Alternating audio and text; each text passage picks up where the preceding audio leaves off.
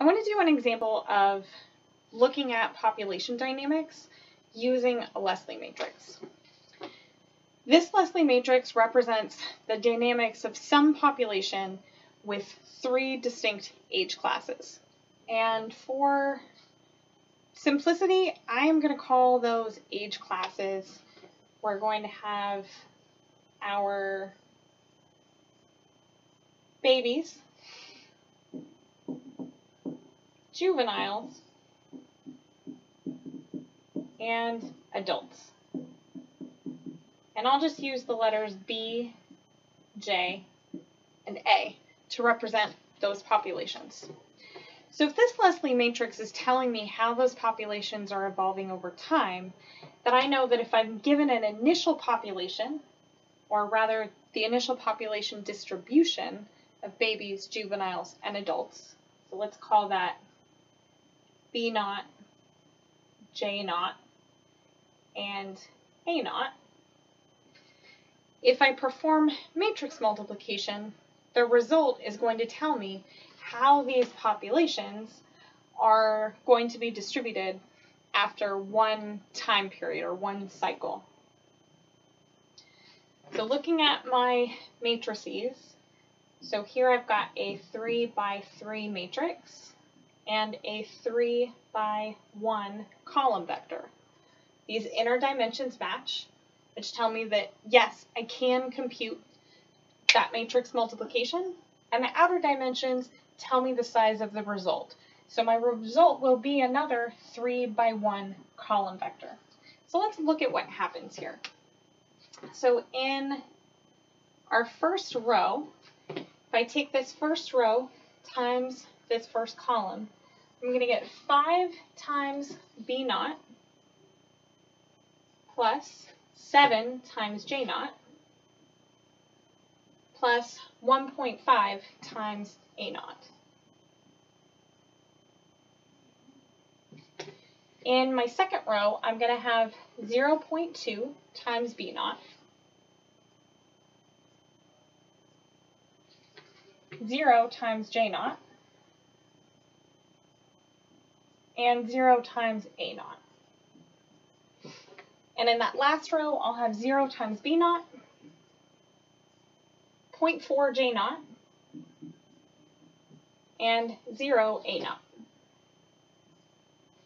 Well, another way to get a handle on what's happening in this situation is to think about this playing out right here. Our result is the distribution of our lower age class individuals after one time cycle, our juveniles after one time cycle, and our adults after one time cycle. So if I think about, here are those babies, the juveniles, and the adults, this equation has told me that the way that I get my number of babies after one cycle is I'll have 5 times the number of babies currently. So essentially we have like a feedback loop back in here of 5 times. Each of my juveniles is producing 7 new babies, and each of my adults is producing 1.5 new babies. Looking at that second row, I know that my juveniles, my next year's juveniles, they're coming from last cycle's babies. So this tells me that only 20% of those babies survive to become juveniles. And then this bottom row tells me that 0.4 or 40% of those juveniles survive to become adults.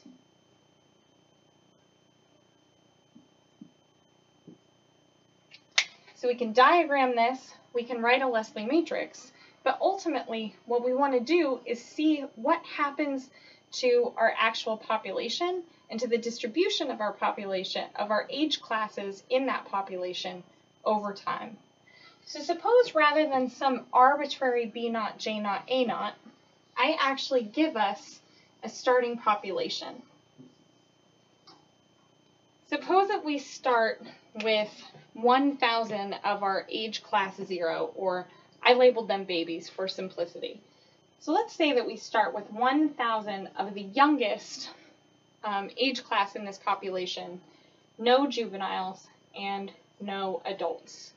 Well, after one breeding cycle, again, we're just looking at that matrix multiplication, but after one breeding cycle, we're going to end up with 1,000 times 5 plus 7 times 0 plus 1.5 times 0. For our juveniles, we'll end up with 0.2 times 1,000, so that should be 200 plus 0 plus 0. And for our adults, well, let's think about this. Our babies can't jump straight to being adults, and we started with no juveniles. So I'm expecting to have 0 adults after one cycle. Let's see if the math works out. So I'd have 0 times 1,000, that's 0. 0.4 times 0, also 0. 0 times 0. Good. Math made sense. So this is our distribution after one time cycle. So if I wanted to get my distribution after 2 time cycles, this becomes my new input. And we do the matrix multiplication all over again.